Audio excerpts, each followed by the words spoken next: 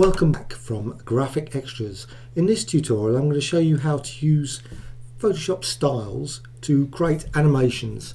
So basic animations, but the Photoshop styles I'll be using are from Graphicxtras.com. There's 7,000 different styles available on the site, and I'm just going to now go and select a shape. Just going to apply that, and as soon as you do that you can now apply a style, which I'm just going to do. This is one of the styles from, not all styles work well with animations, but some do, some don't. So I'm just going to go now to Window, Timeline, Create Video Timeline. Once you've done that, you will see the ellipse just here, and you can expand out there. Now, to actually use the style, enable keyframe animation, just click that. Now you can drag along, say, to there, and I'm just going to modify the layer style. Now I could modify these individual elements, but I'm going to use the scale effect. Just going to increase it. There's a subtle change. Click OK. Modify it down there.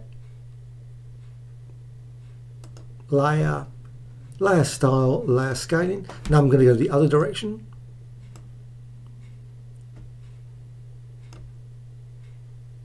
Right, you see it, the bevel changes. Move it along. Layer, layer style, scale effects again. Go the other way. Okay. And I'm just going to finish off. Now, of course, I could continue this indefinitely, but I'm just going to go to layer, layer style, scale, and reduce. Click OK.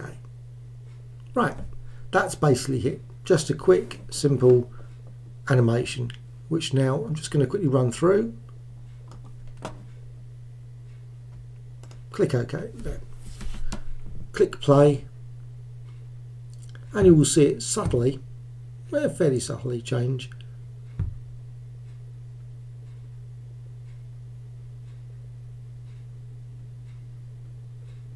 So it just goes as a balloon expanding and obviously contracting again.